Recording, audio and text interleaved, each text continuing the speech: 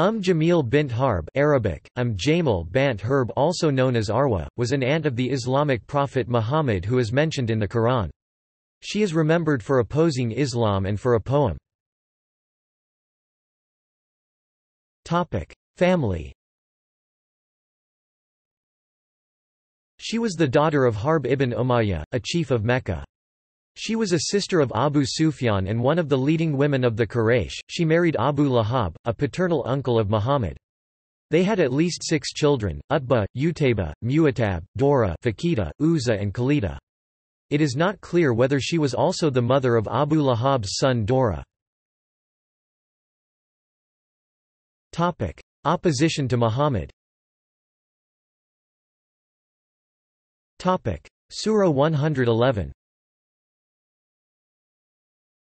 Jamil supported her husband in his opposition to Muhammad's preaching.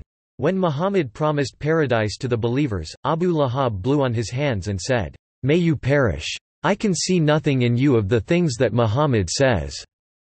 Muhammad therefore declared a revelation from Allah about them. The occasion for this revelation is disputed. Ibn Sa'd and Ibn Kathir state that it was in 613 CE, when Muhammad summoned the Quraysh to Mount Safa for his first public warning that they must heed Allah's message. Abu Lahab interrupted, "May you perish!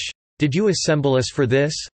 And Muhammad responded with the prophecy. Ibn Ishaq implies that it occurred in 616, when Abu Lahab left the Hashim clan and refused to protect Muhammad. Ibn Ishaq says that Jamil was called the carrier of firewood, because she carried thorns and cast them in Muhammad's way where he would be passing. However, he also states that the Quraysh did not resort to this form of harassment until after the death of Abu Talib in 620.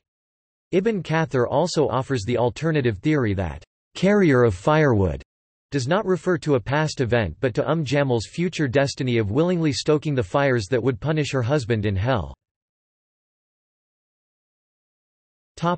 Counterblast. When Jamil heard that Muhammad had been prophesying about her and her husband, she went to the Kaaba, where Muhammad was sitting with Abu Bakr, carrying a stone pestle. She did not notice Muhammad, so she asked Abu Bakr after him, "For I have been told that he is satirizing me. If I had found him, I would have smashed his mouth with this stone."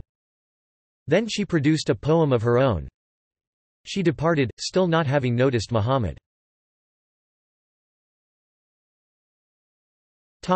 References